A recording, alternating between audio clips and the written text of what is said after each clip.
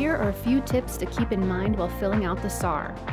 First, the SRAR is only available for incoming first-year students.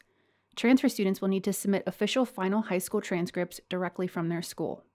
When you are entering your classes for the first time, start with the core coursework section.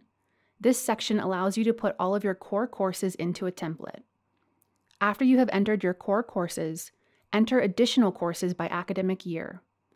This is where you should include any courses that don't show up in the drop-down box in the core coursework section.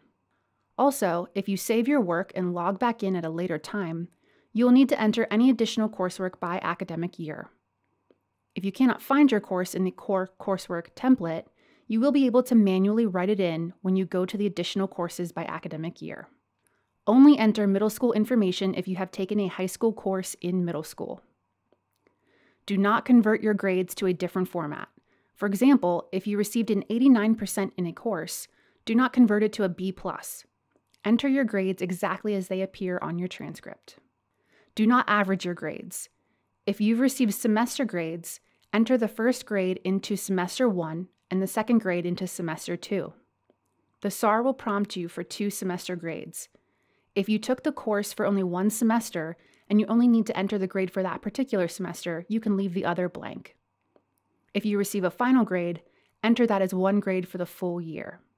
If you have taken college and high school or dual enrollment courses, make sure to only enter this course once. You can enter these courses under your high school and select the level as dual enrollment or college and high school.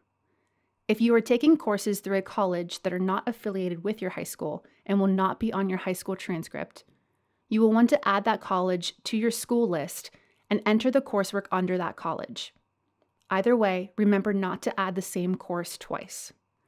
Lastly, when recording the courses you are currently taking, simply mark your grades as in progress.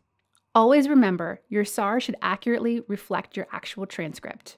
If you are admitted to Pitt and choose to enroll here, we will request your final high school transcript to verify what you have entered in your SRAR. Keep a copy of your transcript with you as you complete the SRAR and always match it exactly.